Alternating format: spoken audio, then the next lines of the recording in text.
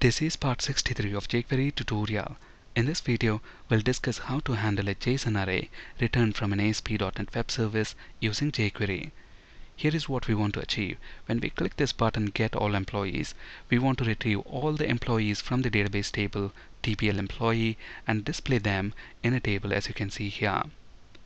This is the same example that we worked with in the previous video session. At the moment, this example retrieves a particular employee and displays that employee details in a table.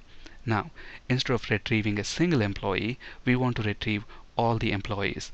In order to achieve that, we need to modify both the employee web service and the jQuery code itself. So first, let's look at the changes that we need to make to the employee web service.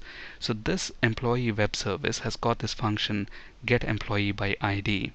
To this function, we pass the ID of the employee whose details we need.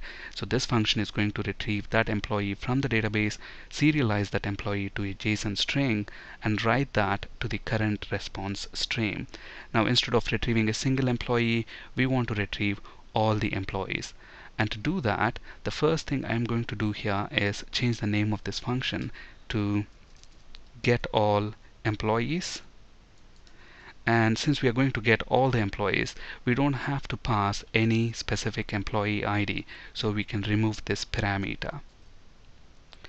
And here I'm going to create a list of employee object, and let's call this variable list employees equals new list of employee.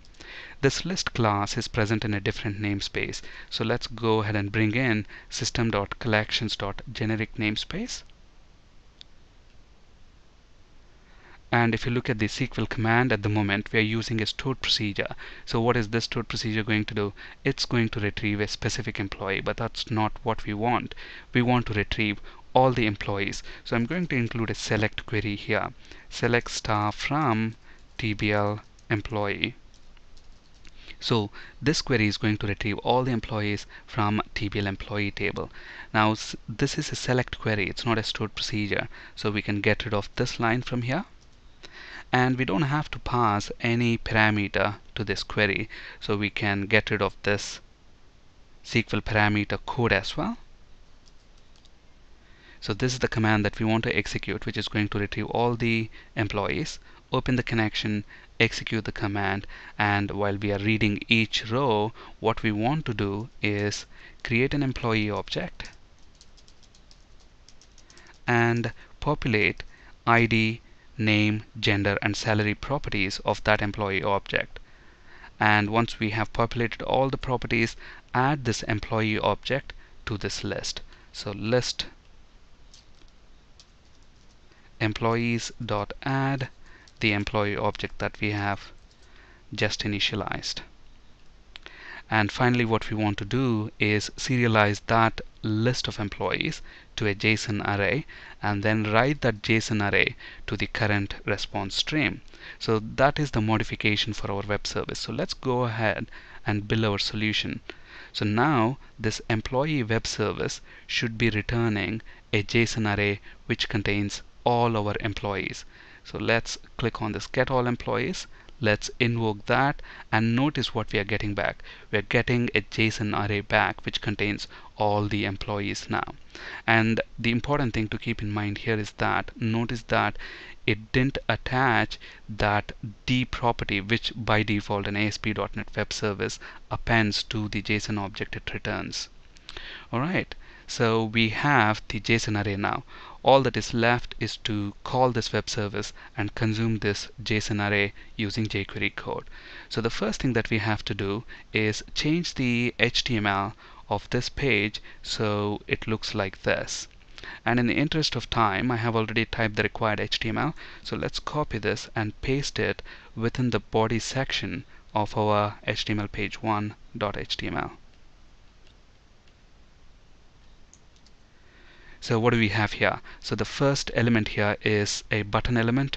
The ID of the button is btn get all employees, and then we have a table. So if we view this HTML in the browser, this is how it looks like. We have a button and a table with just a header. And if you look at the table HTML, it's straightforward. We have given this table an ID, table employee, and it has got T head and T body sections. Within T body section, we don't have anything. Within T head, we have ID, name, gender, and salary columns. Alright, now what we want to do is call the web service using this jQuery code, and then we want to loop through each employee object that is present in the JSON array, and then build a table row and append that table row to this T body section. Alright, so let's look at the change that we need to do to this jQuery code. First of all, the button ID that we have here is btn get all employees. So when we click that button, that's when we want to call the web service.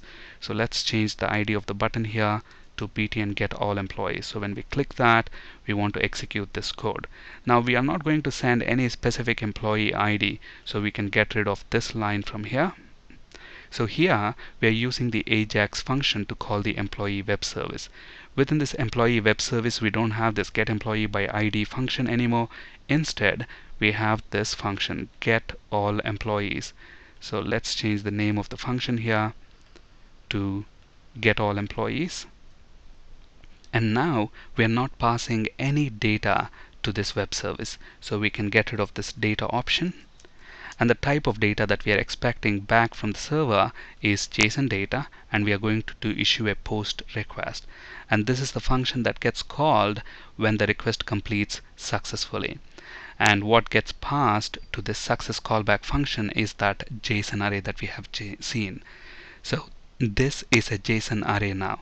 Now what we want to do is loop through each employee object within that JSON array, retrieve ID, name, gender, and salary property values, and build a table row and append that to this T body section of this table employee table. So let's go ahead and find this table by ID. So what I'm going to do here within the success callback function is create a variable. Let's call this employee table, and that is equal to, let's use the ID selector and find the employee table. The ID of the employee table is TBL employee, and within that employee table we have got T body section to which we want to append the rows that we are going to dynamically construct.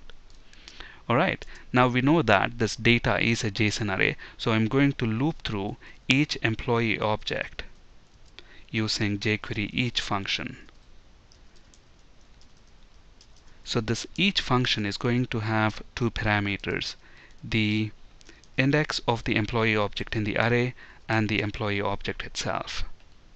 So as we are looping through, now the next step is to append a table row that we are going to dynamically construct to this employee table. So employee table dot append. So what do we want to append? We want to append a tr, and that tr is going to contain a td. And within the first TD, what do we want to display? We want to display the ID of the employee. And to get the ID of the employee, we can use this employee object. And remember, the JSON array that is returned from the web service does not have that D property. So if you want to retrieve the ID property value, you can simply use employee.id. And we want to close this TD and open a new TD element. So close the TD and open another TD, and now what we want? Now we want to append the employee name. So emp.name, and we want to close that TD and open another TD. Let's actually copy this. And now we want the employee gender, and the same idea. Close the TD, open another TD, and finally we want emp.salary, and finally close the TD and close the TR.